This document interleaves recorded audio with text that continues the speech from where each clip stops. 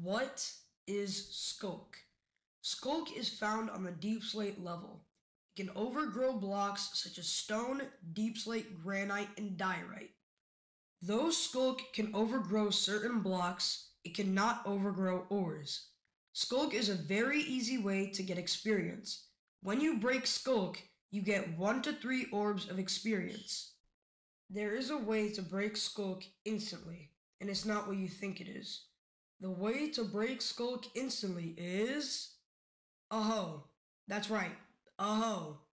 Sculk has many variants. The most common one after the Sculk block is a Sculk sensor.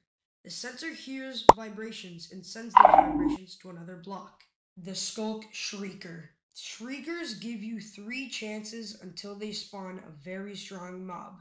To counter a Shrieker, here's what you have to do first. Hold crouch. That is the most important thing you can do. Second, do not place or drop any blocks. Any vibration or noise you make will set the Shriekers off. But there is one block that you can place. It is wool. One thing you can do is walk on wool without crouching. In my opinion, wool is the best thing to counter Shriekers. The Sculk has one last block, the Sculk Catalyst. The Sculk Catalyst is the mother of all Sculk. When a mob is killed on a Sculk Catalyst, it spreads Sculk by absorbing this experience from the mob. But there is a place that has all of these blocks, the Ancient City. To find the Ancient City, you must go to a Snowy Peaks biome and get to Deep Slate. And find Sculk. You follow the Sculk until you find an Ancient City. It is not recommended to enter the city without netherite armor because of what the Shrieker calls to, the Warden.